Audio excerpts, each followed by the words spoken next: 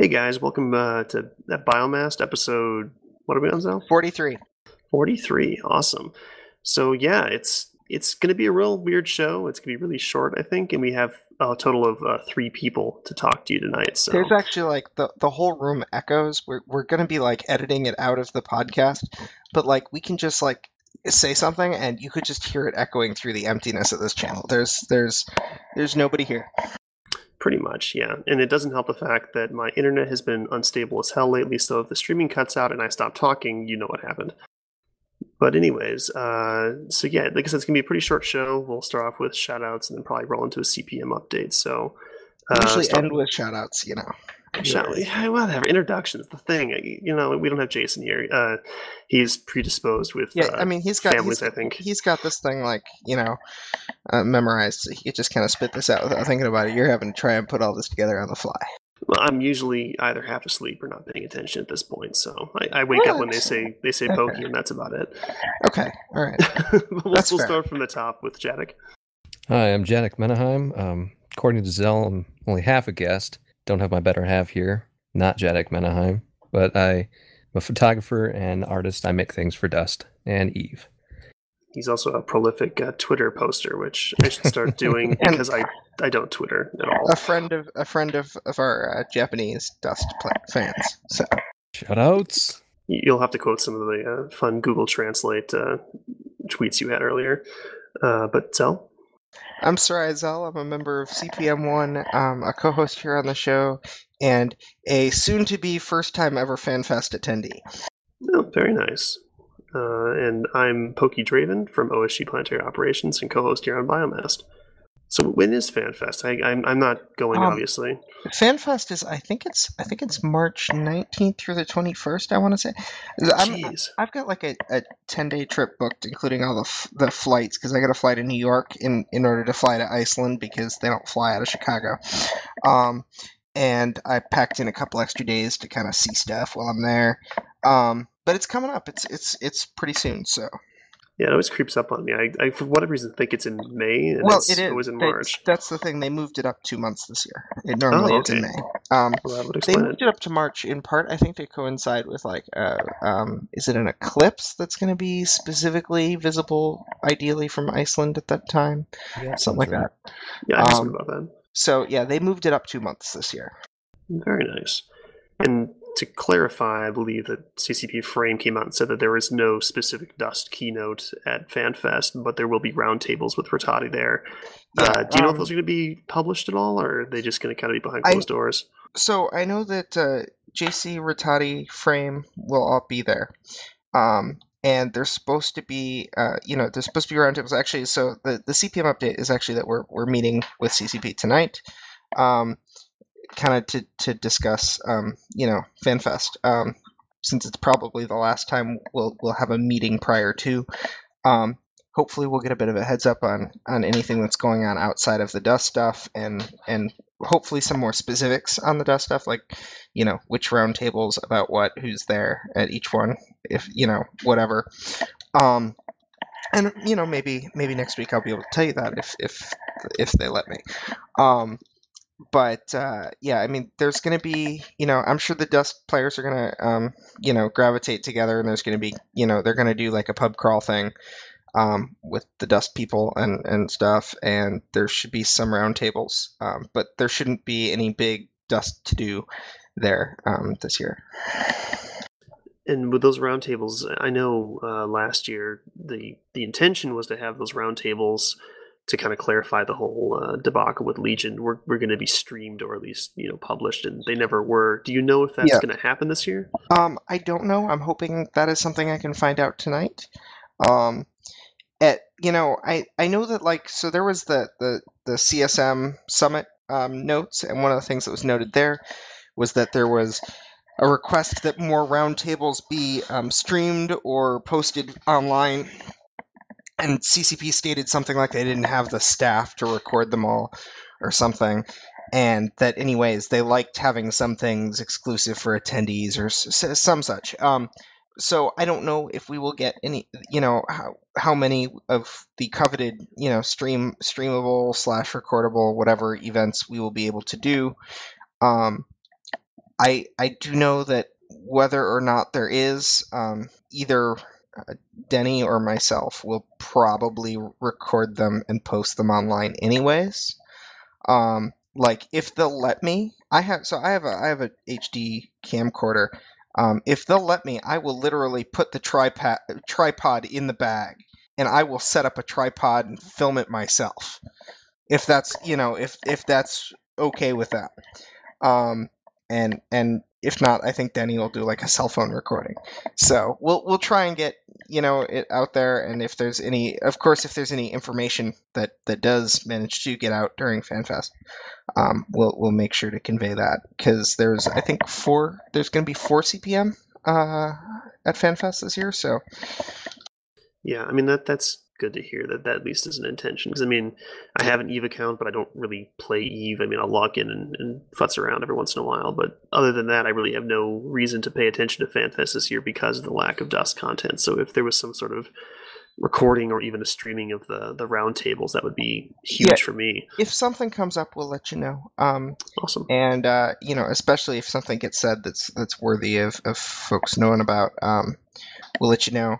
And actually, like, I've got a 10-day trip out there, so there should be one episode of Biomassed that I should be recording from Iceland. Cool. I haven't figured out the time change on that yet, though, so I'm not entirely sure how awake I'll be. So if you're doing it yourself, if that's why, okay, good to know. But yeah, that'll actually be kind of cool to have an Icelandic Biomassed episode. Well, I'm not going to be speaking Icelandic. Well, you could get lessons from Rattati. You can That's start not calling going to them happen. Loggies all the time. That's not going to happen either. Awesome. Well, that's cool though. I do hope that something comes of it. I know that we are, despite much improved communication on Rattati's part, it would be kind of cool to get some tidbit of information out of FanFest, because that is kind of a big deal for the company. So I think that the Dust players would really appreciate that. So is that it for your CPM update? Just that you're going to be discussing the schedule for? I mean, it's been quiet, but hopefully we'll we've got that coming up, so that's exciting. And then FanFest. So is the Chinese New Year actually over now? Like, is that holiday done? They're back in the office. Okay. I mean, but so usually how this whole sort of thing goes is, if you're going to be on a decently lengthy break from work, you try and kind of get everything wrapped up and out the door as much as you can before the trip. So they come back in the office, and now they got to get started on the next thing and start spinning stuff up again. It takes a little bit before they have anything really worth saying. Yeah. No, I work in an office too. I know how that goes, so it's totally understandable. But yeah, I think a lot of people are looking forward to conversing with Rattati and whatnot again. I think they need breaks, obviously, but at the same time, the silence is especially tough for us. There's not much to talk about for a couple weeks there. And with our need to fill like an hour plus of time with meaningless banter and flotsam. We try to waste time by talking about how much we don't have to talk about. But yeah, spoilers. I think we're doing a pretty good job on that so far. Yeah, you are. I don't think we're going to get a full hour out of this one, though, unless breaking news happens in the middle of the show here. I mean, that'd be great. The whole idea of this show is to be an hour long. I don't know how many people know that, but the show is supposed to be an hour long. So when you look at the fact that we've had like 2 episodes that have even come close to being only an hour long so far, this will be a great episode on meeting that bar. it's actually an effort to average out the total episode lengths of all of our episodes and get them closer to an hour. So we'll have a couple 5-minute episodes in the future to really kind of bring that bar down to where it should be. Auditor's going to audit. Yep. Something like that. I'm just going to delete everything Pokey says. It's easy. You be even shorter. Just use your imagination to fill him in. Well, on the average show, I only speak maybe 5 or 6 words, so you know how it goes. But yeah, so in terms of news for what's going on in the game, not much really. We've got the Million Clone Challenge, which has been renamed to the 5 Million Clone Challenge. Yeah. That's right. It's going to be I believe, a 5-day event. It starts on, I want to say, March 4th, so in just a couple of days. And the goal is pretty simple: terminate 5 million clones. And the rewards are a mystery BPO, a set of keys for It's 20 keys, I think. lockboxes, 20 keys, and then I think 1,000 war barge components. Yeah, it's actually pretty nice. I looked at the rewards. I was like, oh, that's not And bad. it's an easy entry bar too. You have to win 3 matches. I think it is. I think you have to win 3 matches to qualify. Yeah. So that's not hard, but you obviously want to do a lot more than that if we're going to hit our 5 million clone requirement here. I forget, what were the clone counts in the previous challenges? I know we obviously had stretch and extended stretch goals. 2.5, I think, is kind of the record. Was that over the course of 5 days? 3 days. Okay, so it's doable. Our previous million clone challenges were 3-day events because it was the weekend, so it'd be Friday, Saturday, Sunday. And now this is a 5-day event. So, it's a high bar. It's probably going to be pretty hard to get everyone to maintain that level of activity for 5 whole days. But, I think it's certainly attainable, and I think it's worthwhile. I don't think, for me personally, I've got 70 plus million SP at some point, probably 75 by now. I don't remember. So the SP rewards really weren't worth much to me, and but this is looking really promising because I could use some war barge components because I am freeloading my way through the war barge progression, and it's extremely slow. Yeah, unless you're super lucky like Kane and get war barge drops pretty much every day. Or Jadek. Did you see what Jadek pulled out of a box? I didn't know they packed them that tight. He took a screenshot. It was 4,200 war barge components in a single box. Guess my luck meter's running a little low today, but... Oh, jeez. Yeah, I wish that we got components on a more regular basis, even in a small amount. I'd feel, don't get me wrong, I think the increased drop rate and the ability to get war barge components has improved greatly, but it would be nice to have just even have them drop on a consistent basis on a win or just at the end of match, just even a handful of them would make it a lot more enjoyable. I think they were talking about making that possible to do, specifically on wins or something like that. Yeah, because we had talked with Kane, I think maybe 2 weeks ago, about the whole war barge component thing and perhaps the need to move away from passive generation because it could cause issues further down the line. And the more I'm thinking about it, the more I'm kind of in favor of that. I think that, kind of as he put, if trading ever comes into play, which it should, hopefully next update, if you want to have the components tradable, you really can't have them passively generated. Because how many accounts can you have on a PS3? 50 something? Yeah, then they become worthless. Quite a bit, yeah. Yes, potentially it's a pain in the ass, but potentially you could produce an obscene amount of components every day passively, and that would just cause is a nightmare problem, and it really should shift more to active. I agree. Yeah, it works with skill points because they're not liquid. You can't move them around no matter what. But I think that in terms of an asset, if you want it to be tradable, you can't have it be passively generated like that when you've got accounts that are free and basically limitless. If you've got a couple of PS3s laying around, you could really cause a serious dent in the market, and people will do that. PC in itself was a prime example of what passive gains can actually do, and it obviously was a disaster. So I think... go ahead. Speaking of alts, it's kind of interesting how that might play out with the upcoming MCC event. It's arguably a low barrier of entry with 3 wins. So you win your 3, you go on to another character, win 3, and if the community can pull through, you could have those counts set up pretty nicely. Yeah. Oh yeah, it's generate a lot of keys and a lot of components.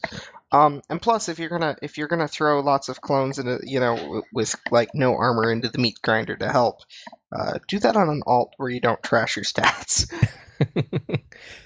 Yeah. At least in that regard, if you're doing it on alts, you're actually probably, you're actually, it's more advantageous to do it on an alt because once you get your 3 wins on your main account, there's really no reason to keep playing on that account, which is kind of a bad thing. But moving on to a different account to get those components either to sell or use would probably be more advantageous to you as a player. But yeah, I think it'll be interesting to see if people can. So what is that? Was it 1 million? I think we just lost Pokey. I can hear you. Can you still hear me? Yes, now I can hear you again. Okay, yeah. Dropped off. Yeah, I apologize. My internet's been terrible, and the cable company's insisting it's my hardware. Yet we've replaced the hardware, and the problem persists. You know how Well, it see, is. I just Yeah. rent the hardware from my company, and yeah, I pay like $8 a month more for it. But you know what? They can't make those sorts of excuses. Well, we purchased our hardware from the company, and like, oh well, it's out of date. So here, buy this $90 Oh modem, yeah. Well, and that's then again, yeah, that's why I rent it. Yeah, it's $8 a month more, but it's their problem. If there's a problem with the hardware, they have to replace it. yeah. Well, the issue is that they've been And out, twice yeah, already in like 2 weeks, and they've yet to do anything meaningful to fix the issue. So yeah. I'm So at like my wit's end here. after buying we used to have a place that had AT&T, and they make you buy the hardware. And after buying like 3 successive units from them, that's why when I became a fan of Comcast's equipment rental system. Yeah, I have Cox Communications, and we're seriously considering moving to something else, just because they're insisting it's How the many options do you, hardware, how many options do you got there? like three. It's like Cox, That's CenturyLink, or Comcast. that's a lot more options than we get because we Yeah, have AT&T and Comcast, but AT&T's like highest speed is Comcast's lowest speed, so really you only have one option. and I've heard horrible things about Comcast. Yeah, they're horrible, but they're also like the best service you can like. They're the best actual tech you can get. They're just like the worst customer service you can get. Um, and that's not even true. So like AT&T, your support is outsourced to India, so you can't even understand your support people. Comcast is okay as long as you don't try and cancel, and then they send you through like the nightmare chain to cancel.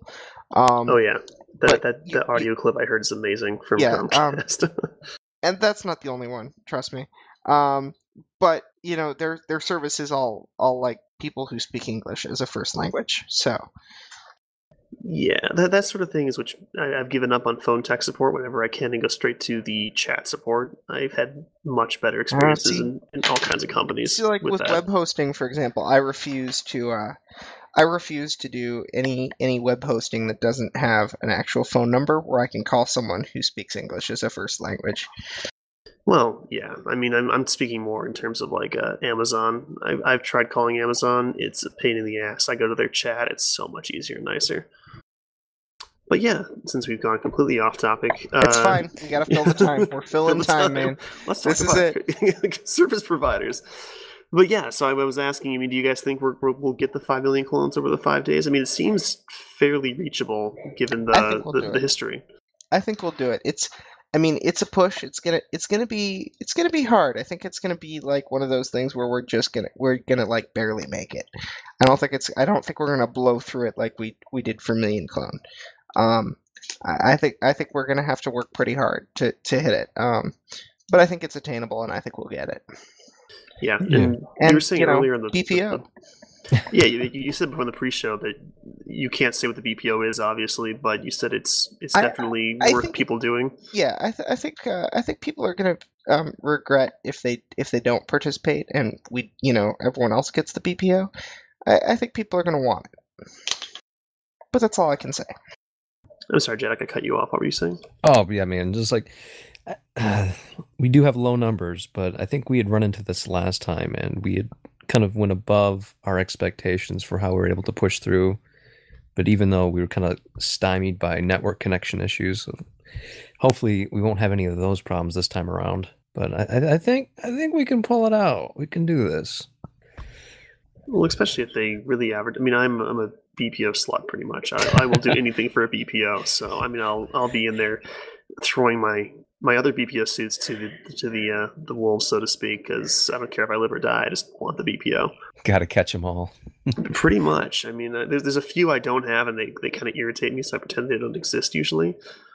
That's me and the skin weaves. I wish I missed that by a week. I'd signed up earlier, but I didn't start up my beta account until I guess after that had finished.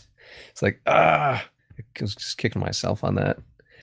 Yeah, that actually makes me question for Zell. I know that Rattati had been speaking in the past about that system. He was excited about the skin system. Is there any movement on that, or is it still pretty pretty uncertain. I couldn't tell you when that's gonna drop. I mean, I think it's probably gonna happen. It sounded very, very promising. So we'll see.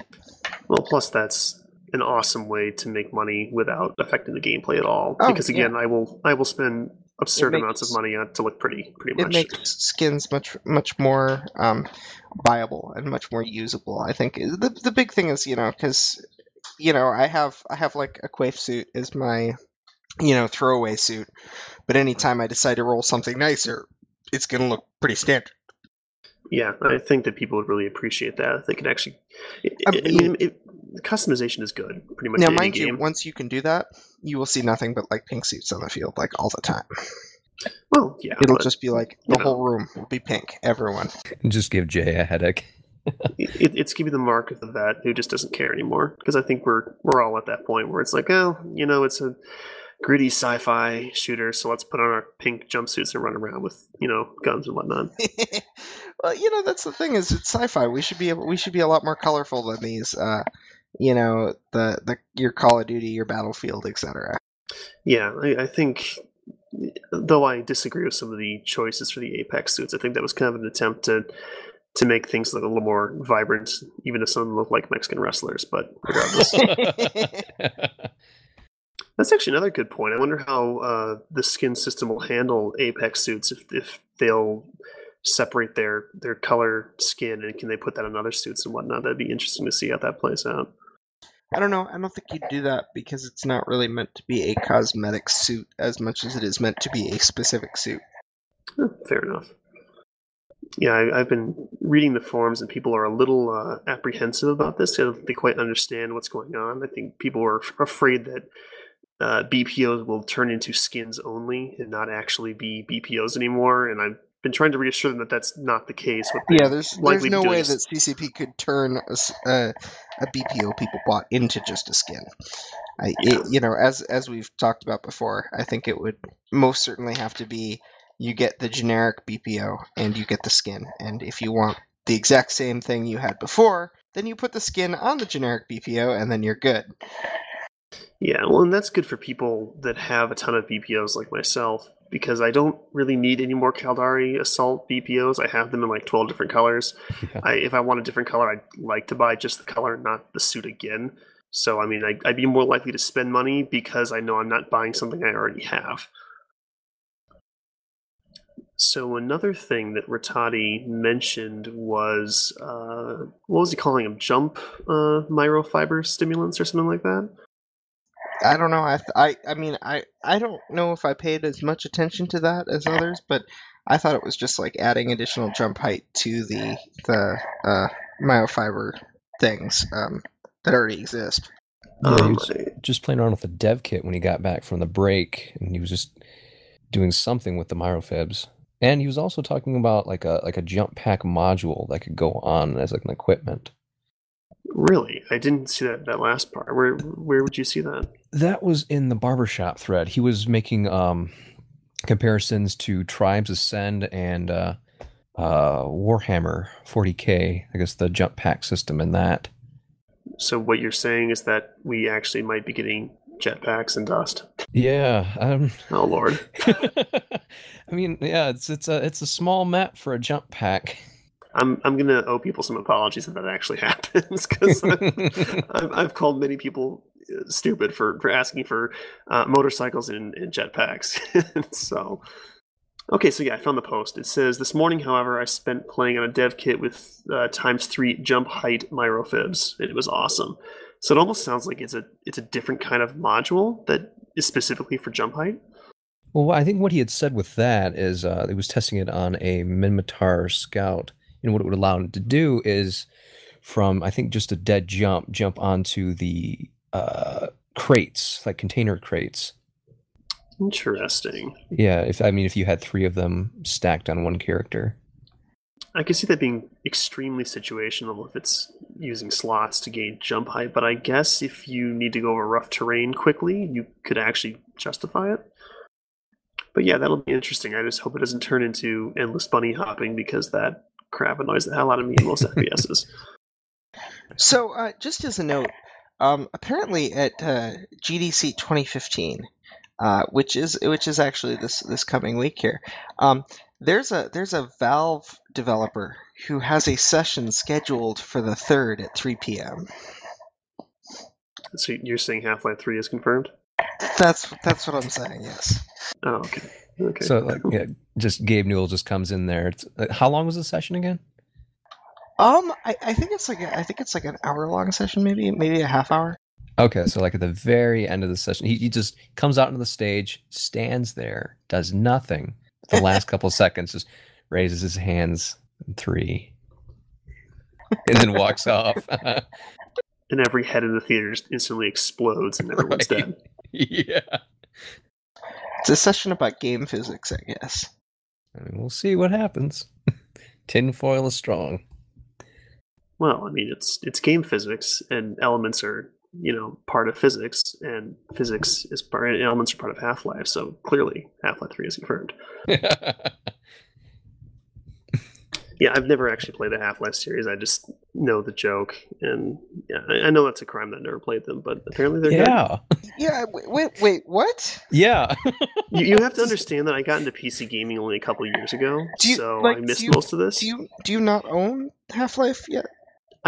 Okay, my Steam library is probably like 95% of I've never actually installed because the Steam sale is evil, but I probably own it. I probably own it and never installed it. Okay. You need to play, at the very least, because I actually haven't actually been through the original Half-Life, but Half-Life 2, Half-Life 2 Episode 1, and Half-Life 2 Episode 2. You need to play all 3 of those games by next episode. So you're saying that they never made a Half-Life 3, but they made a Half-Life 2-2? Yes. They've got Half-Life 1 and 2. They've got Half-Life 2 Episodes 1 and 2. But the one thing they'll never do is a game that actually has the number 3 in it. Because bear in mind, you've also got Left 4 Dead 1 and 2. You've got Portal 1 and 2. You got Team Fortress 1 and 2. 1 and 2 Team Fortress. They will not make a game that ends in 3. So what will actually happen is Jadek's situation. He'll come out, hold 3 up, and then Half-Life 2 Episode 3 will appear on the screen behind him, right? No, because that would be an Episode 3. You can't have a 3. It would have to be like Half-Life 2 Episode 2... Part 2? Part 2. The ludicrousness. It would be a better troll than Legion was. Yeah. Now here you are rounding us back to the actual topics of well done. Pokey. Well done. You saw that, yeah. Yeah. So it's, FanFest coming up is, again, it sucks that there's nothing going to be specifically for Dust, but I'm glad they were forthcoming and told people before they made trips and plans and the sort to go there and be disappointed again. Yeah. Yeah, I mean, at least they were smart in that regard. And it does suck that we aren't getting anything. But yeah, I mean, we were very, sure that people needed to know that ahead of time. There was before Frame made that post, there were people saying, "Oh, we'll go to at FanFest. I'm sure it'll be in beta or whatever." And I'm like, no. Yeah, well, people are still nipping at the heels of Legion. I'm just like, guys, you just forget about it until you know more. It's like, I expect it's more off than you think, and it's probably not what you think. And I don't like really get the hopes Jason's up. assumption that it's a card game. It's going to basically be Hearthstone, but for Eve, I'm guessing. We could totally we could whip up a card game during an episode. Someone should actually take Hearthstone and modify it to be Eve themed. I would probably actually play that. Yeah, well, I mean, it's kind of hard to modify an actual video game because it's closed source. I mean, you'd have to pick like an actual card game and make that.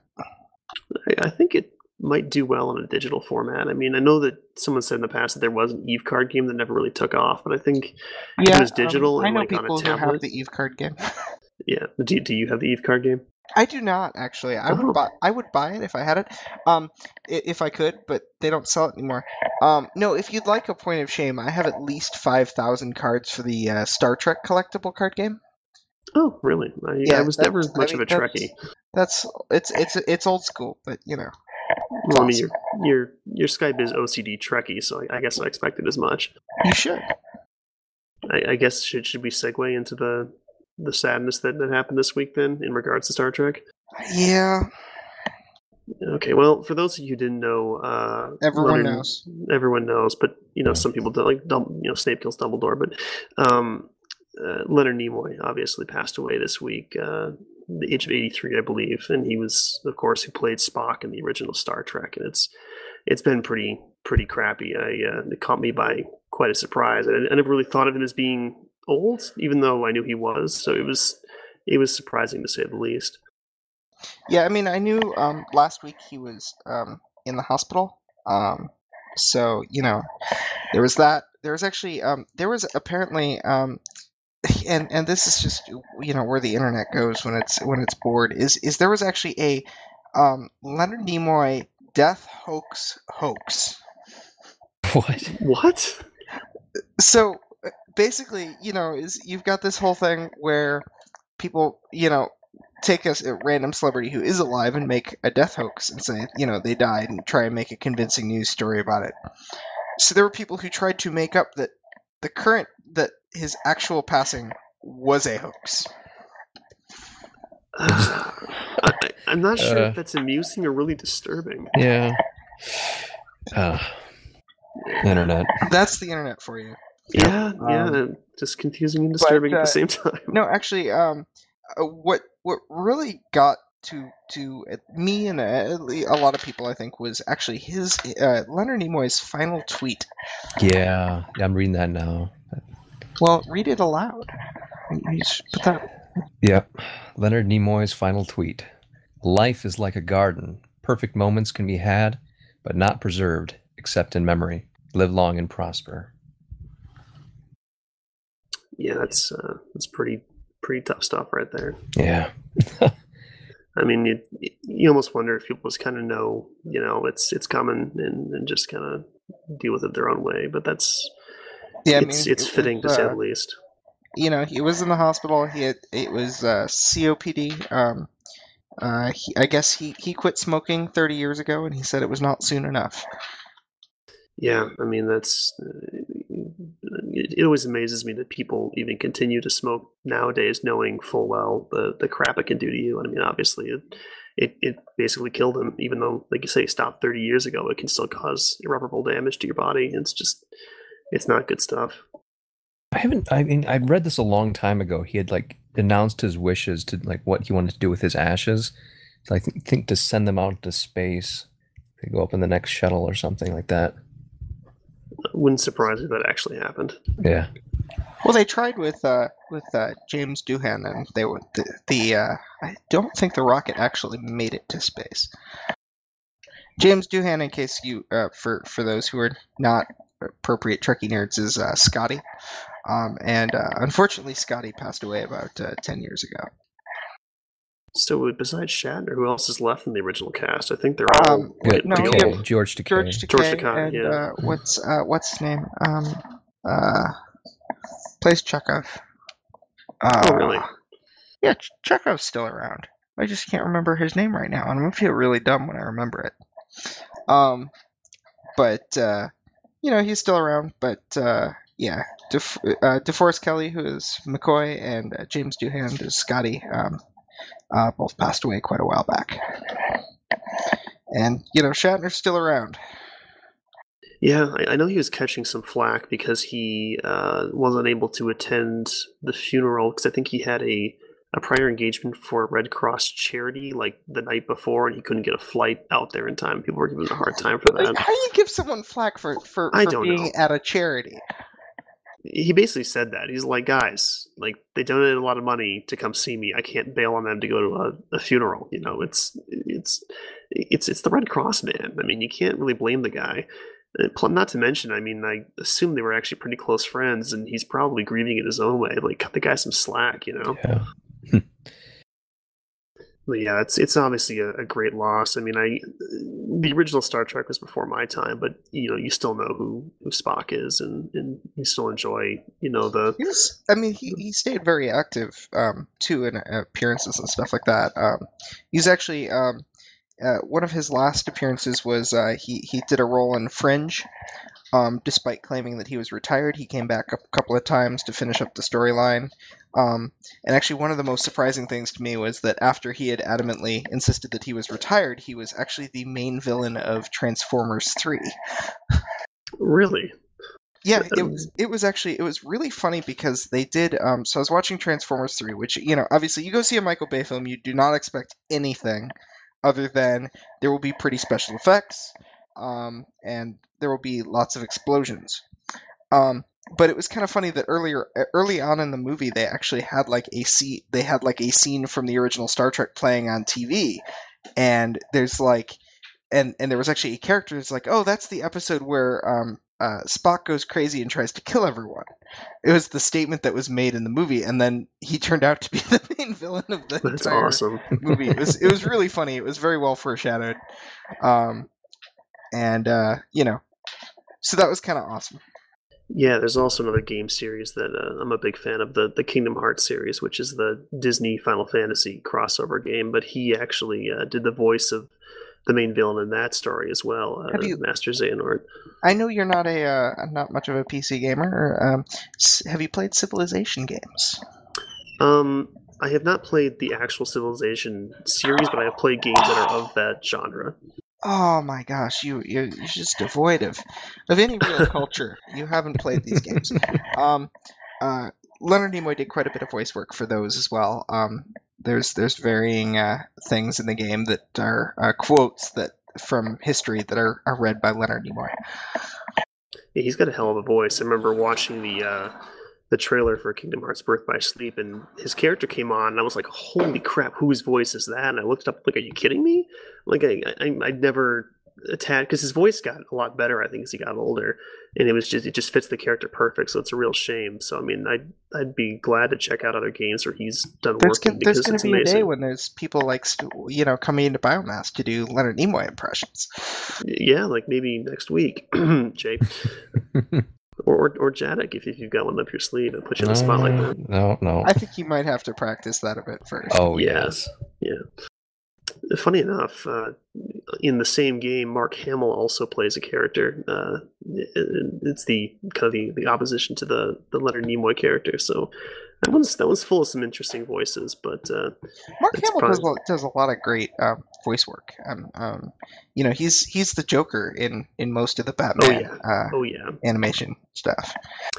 Yeah, he hasn't aged well, but his voice he's actually very talented when it comes to voice acting. So I was always surprised when I hear a voice and it sounds nothing like his other works, but he manages to actually pull it off, and it sounds great. So, I mean, as far as, like you said, the Joker, I mean, I kind of assume, I think a lot of fans kind of feel that's kind of the Joker voice. I know he's done... Oh, absolutely. He did it in the most recent Arkham Batman games, hasn't he?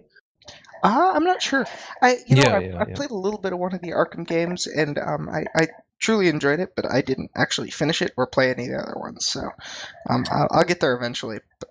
Yeah, the third one's coming out now, so I think I'm just going to wait until they release a trilogy and just do it all at once rather than buying them individually. Oh, I own them all. I just haven't played them all. Oh, okay. Well, curse you, Steam.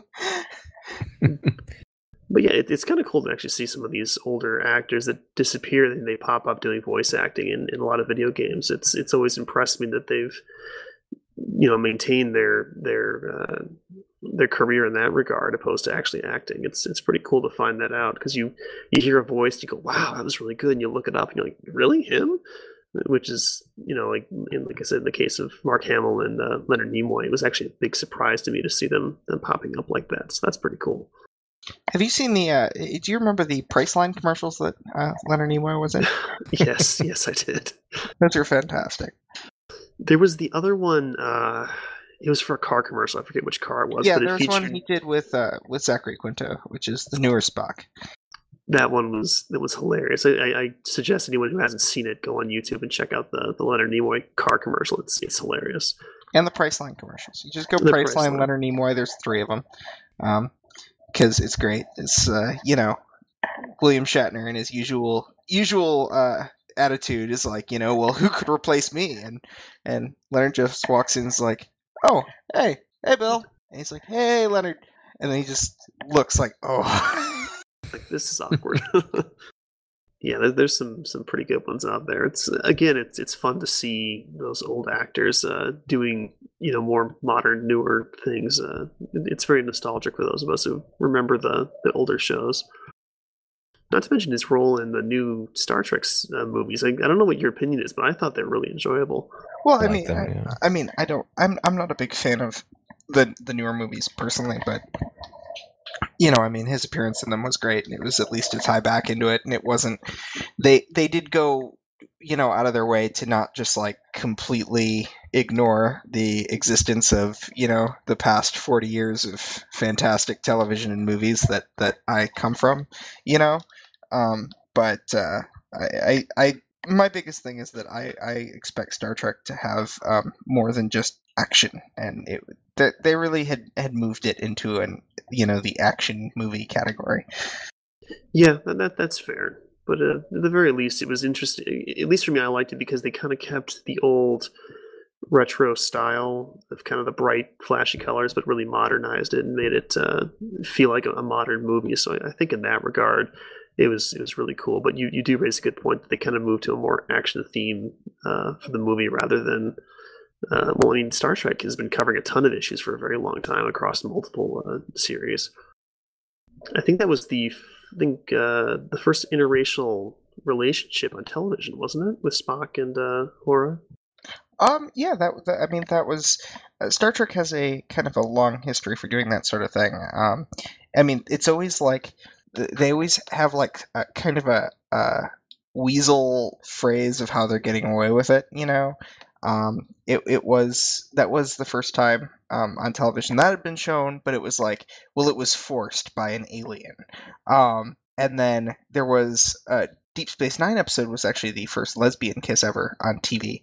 And that was because one of the characters had previously been a guy, and so they'd been in a previous relationship type of thing. So, but that's actually those are very contentious things for them to actually put on TV, and would be some of those things like when you first saw like a show like CSI come out where it's like, oh my gosh, look at all the gore that they're putting on network television. It was kind of that sort of crazy out there thing for Star Trek to do those things at the time. Yeah, I think I remember listening to an interview with the actress that played her, and she was talking about a time where she had been speaking with Martin Luther King, and she had mentioned offhandedly she was considering quitting the show, and he's like, no, you should really keep doing what you're doing because it's actually a really positive thing. And she basically said, oh, okay, yes, sir. And so, obviously it was recognized as a very important symbol, I suppose, for that whole movement. So I think that's really cool that the series as a whole has really kind of been trying to push the limit in that regard and try to push some of those social issues and get them out there, because that's what science fiction is at its core, is finding ways to discuss current day issues in ways that you couldn't necessarily do in a direct context. Yeah, I think it makes it easier for people to accept because they're looking at it as a fantasy setting, and oh well, of course, because whatever the lame reason is, like previously a guy, so the lesbian kiss is okay. But I think that if you give people kind of that workaround, they can get their head around it a little bit easier, and it makes it easier for them to actually think about it rather than having it be in your face like a lot of discussions are. So it's good that I think that science fiction in general has kind of been a platform for that, to push that issue, or various issues rather, for people to talk about at the very least. I think it's a good example of social progress through media. Well, that's the thing with social progress, is it's about people's built-in experience and feelings, and it's not something that you can totally handle on a just factual scientific basis. Sometimes you kind of have to put it out there in the public eye. Yeah, regardless of how you feel or what your personal beliefs are, I think it's good if a platform exists where people can actually openly discuss something like that, and come to a conclusion rather than just not talking about it, period, which I think is a lot of what holds back, social changes and whatnot. So I think it's good stuff no matter how you look at it or how the end result ends up becoming. Yeah. So hey, I hear there's this game that I've played for a while. It's called Dust 514. Dude, I'm trying to fill an hour here, okay? It just struck me that we haven't talked about our topic, for like at least a half an hour now. 20 minutes, yeah. But yeah, no, it's a fun game. I mean, what have you guys been playing lately? I mean, anything different that you've been doing new in game? Anything you're trying out? I respect a little while ago just to mainly 3 suits and a vehicle, but primarily I've been running Minmatar Scout with knives and a plasma cannon. No cloak, but it's been a lot of fun. People keep telling me Minmatar's the way to go. I haven't actually made the leap yet. I still have all it's a rush. stuff. And then I back it up with I think a Keldari Heavy or Sentinel there with Ishikon Forge gun, an Assault Forge. So I've hopped on that bandwagon.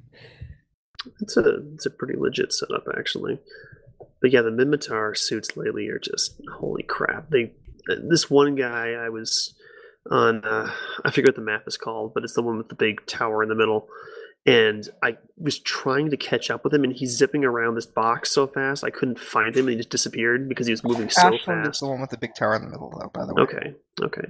But yeah, the Minmatar suits are just absurdly fast when they really fit them for speed. It's insane how quickly they can move around. I mean, it's not even strafing, just the fact that he can get behind cover and dart up and down places it's nuts. So I mean, that's kind of cool to see, but also frustrating from someone who likes to run commandos, which are lumbering behemoths.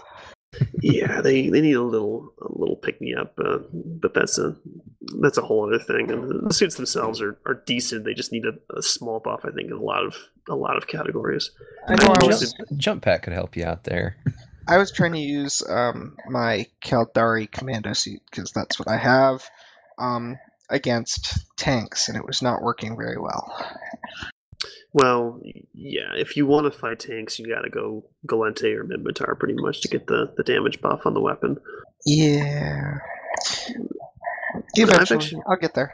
Yeah, Minmatar ones they're interesting. They play a lot differently than the Galente ones. Galente was my first commando, and I maxed that out, and I'm a self-proclaimed plasma cannon lover, so I use that a lot. But I recently got into the Minmatar to see the swarm launcher side of things. But honestly, I've been having a lot more fun running a combat rifle in Mass Driver with the Minmatar Commando. Combat rifles! I hate combat rifles. I actually use the Militia Assault one because I like the Assault version, but I don't want to use Advanced because I'm that cheap. But yeah, it's a lot of fun, unless it's a Sentinel, in which case I'm basically screwed because I can't kill him in one magazine, and, well, Mass Driver against Sentinel is basically a waste of time. But yeah, it's been fun having scouts come running at me and, one shot and they go flying into the air with the Mass Driver. Yeah.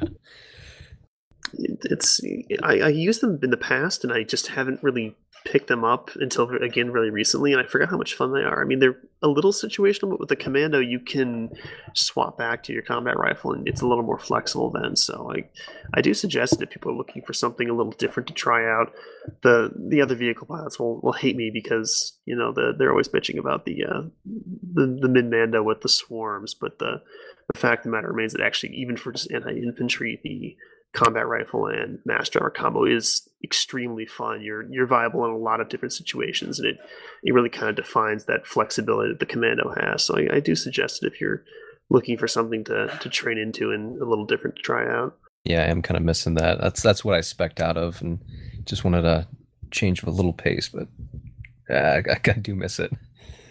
Yeah, one thing I might try, and I always suck at it in every game I play, but is actually trying to snipe.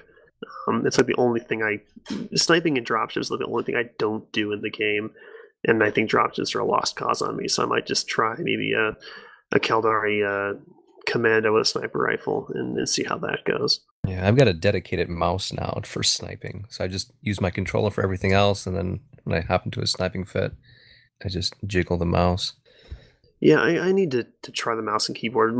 Unfortunately my living room setup is not really conducive to using a mouse and keyboard, but I've heard a lot of good things about it for piloting vehicles, particularly tanks, because they lack some of the controls that you can do on a controller. Like for example, you can't turn and go full speed at the same time with the controller because for rotating the control stick to the side means you're turning. You also slow down.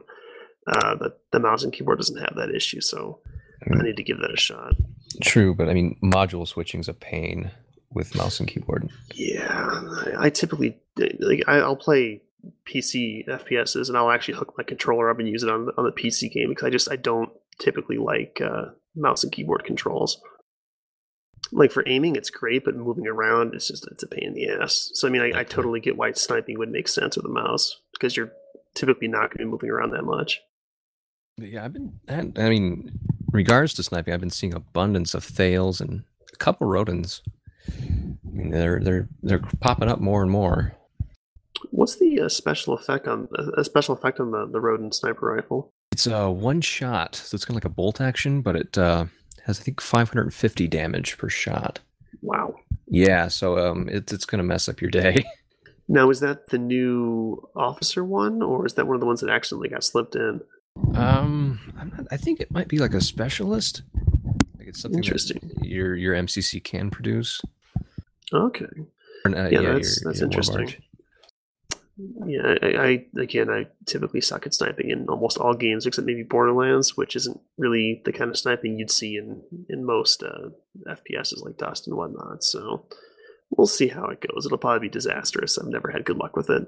I haven't seen. Are you familiar with Nod? I think Nod Karas is his name.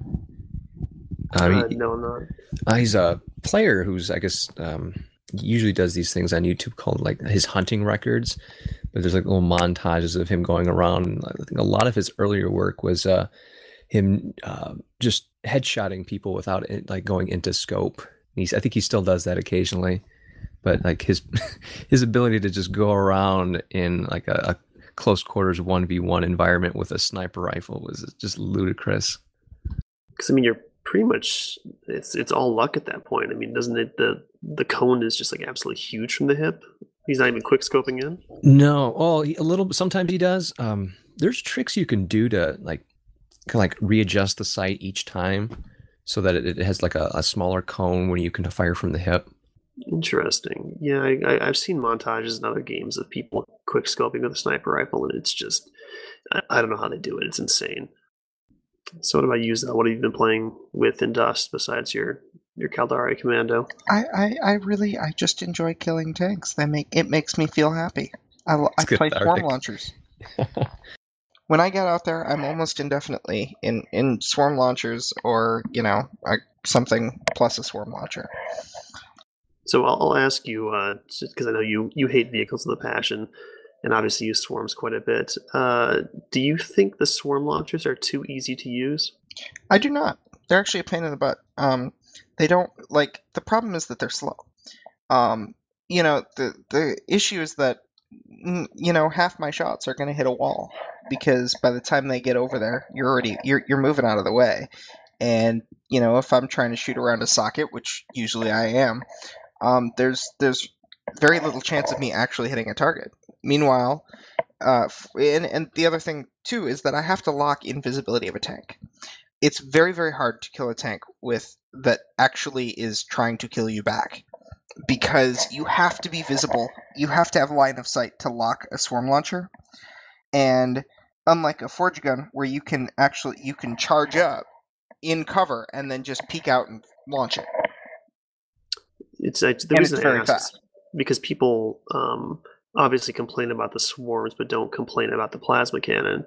And I mean, statistically, they aren't too different. I mean, swarms are obviously better in terms of DPS, but regardless, I'm wondering if the main issue is that these swarms are too easy to use, or perhaps they're easy to use in the wrong aspects compared to the plasma cannon. I think it's a misconception based on the whole notion that it tracks and saying, well, it auto aims, so it must be awesome, because the issue is that it's really slow, and it's there's actually if you want to accurately hit people with it, you have to actually you have to kind of lead it, because it's got it fires out of the front of the swarm launcher and then arcs a bit. So a lot of times you end up firing facing away, you'll lock it and then fire away or up to try and kind of nudge the arc the way you want it to go, to get around an obstacle you think that they're partway behind, or that they're about to be behind. So you got to try and nudge it around things a bit. It's actually a pain in the butt, and it's slow and usually likely to fail.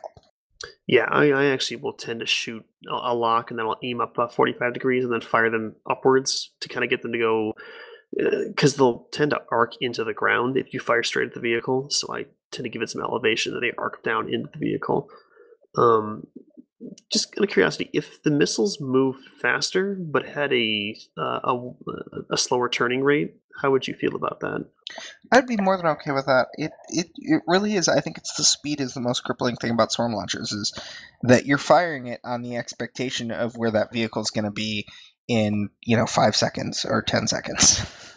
Yeah, that's just something that someone had mentioned on the forums, and it kind of piqued my interest. The idea that they don't turn very quickly, so you pretty much have to fire straight at them, but they get there faster to compensate for that decreased turn, or rather increased turning radius.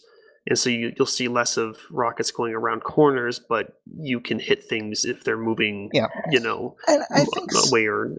I also think some of the issues with people complaining about things, going around corners or stuff, may not always be that they're going around corners as well as people think, and more that there's latency in them actually being recognized as there. Because I've seen people saying, "Oh, well, this, those swarms went through a building." It's actually more likely that they didn't go through the building than that your client incorrectly rendered them coming through a building. Well, yeah, latency is always an issue.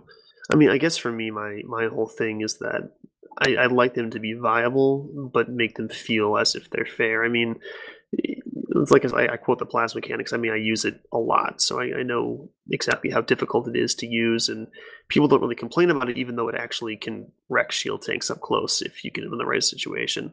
And so I'd like to see the swarms get to a point where people feel that being killed by them is fair, because the use of a swarm is difficult enough that it's actually worth it. But I also don't want to make it impossible to use, if you get what I'm saying. Yeah, it's I haven't found it in any point in which people don't hate swarms one way or the other.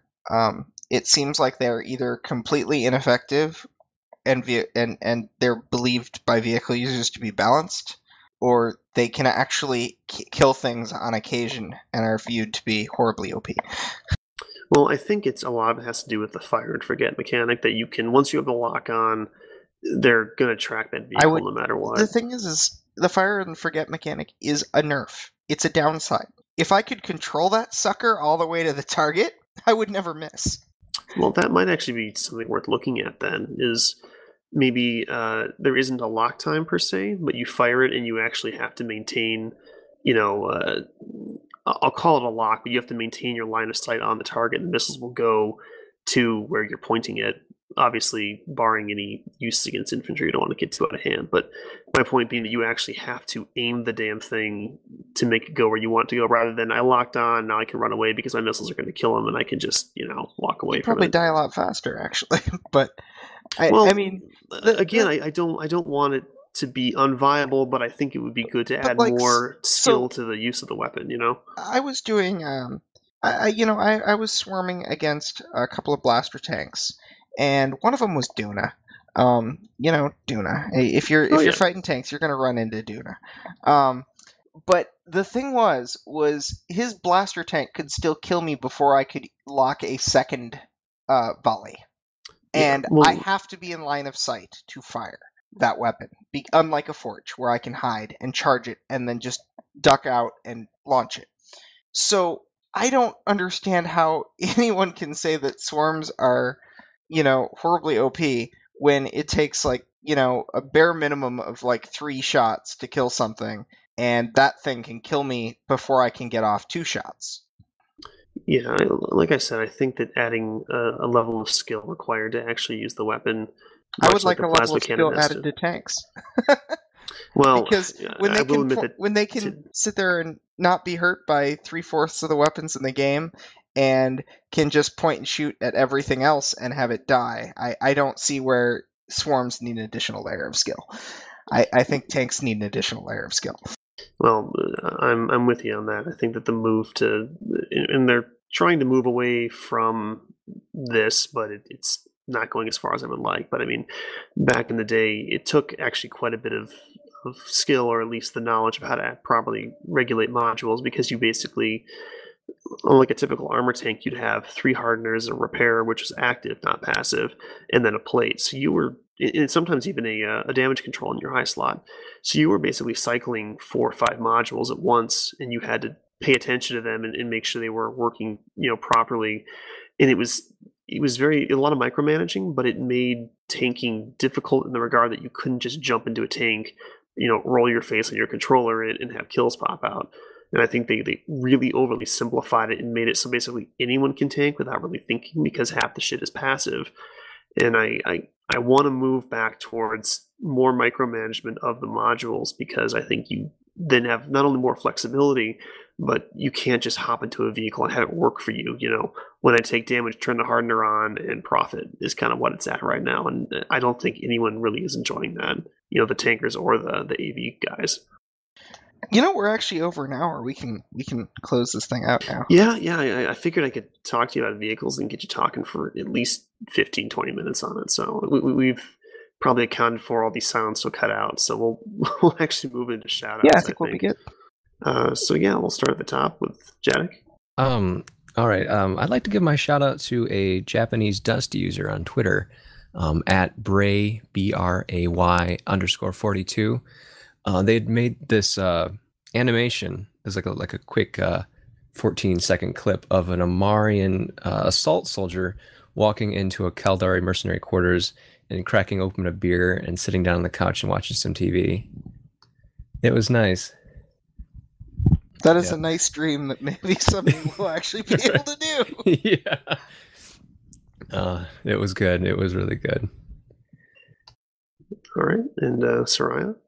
There's only one shout out I can give this week, and that is my shout out to Leonard Nimoy for making the greatest science fiction franchise ever. Really, what it is. Yeah, it's a pretty mournful loss. Like I said, I wasn't even a huge Trekkie, and I was pretty bent out of shape about it. So me as well. My shout out goes to Leonard Nimoy and his friends and family. It was a terrible loss. He was cool. He was nerdy before it was cool to be nerdy. Star Trek has obviously been a big part of our culture, and he was a big part of Star Trek. So it's terrible to see him go. But yeah, it's as the great Spock once said, loss of life is to be mourned, but only if the life was wasted. And I think his life by no means was wasted. I think that he did a lot of great things for the franchise and for the culture in general. So, it's sad to see him go, but as he said, live long and prosper. And I think he definitely did that. So with that, I think we'll call episode 43 to a close here. And thanks for bearing with our attempts to waste time and make the show actually be an hour long. So with that, this is the Biomassed